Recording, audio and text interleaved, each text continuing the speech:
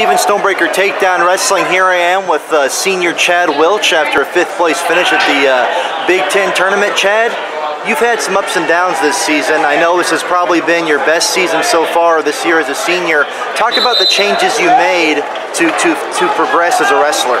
I'd say practice room, going in there to get tired, you know, going in there every day with the mindset like I'm going to push myself till I hit a wall, and then when I hit that wall, I'm going to, instead of, you know, just being okay with hitting the wall and holding down, I try and push through it every day. Has really helped me, I think, this season as a wrestler. Well, you know, speaking about ups and downs, one of your ups this year was being a Midlands champion. Talk about how winning a tournament of such prestigious honors helps you to go to further yourself as you go along the season. You know, it helps a lot. It fuels you.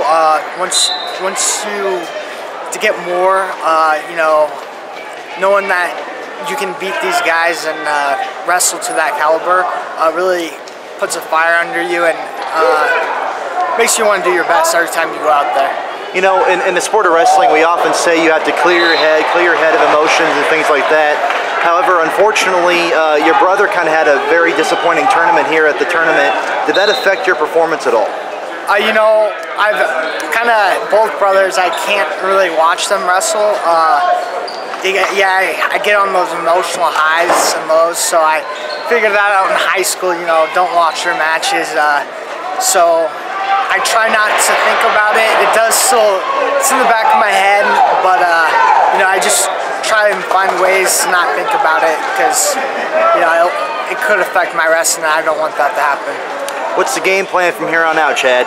I got these 2 weeks to train, work on what I need to work on to get my best chance at getting a national title. So really going to go back to the room and work on some stuff and be ready for NCAAs.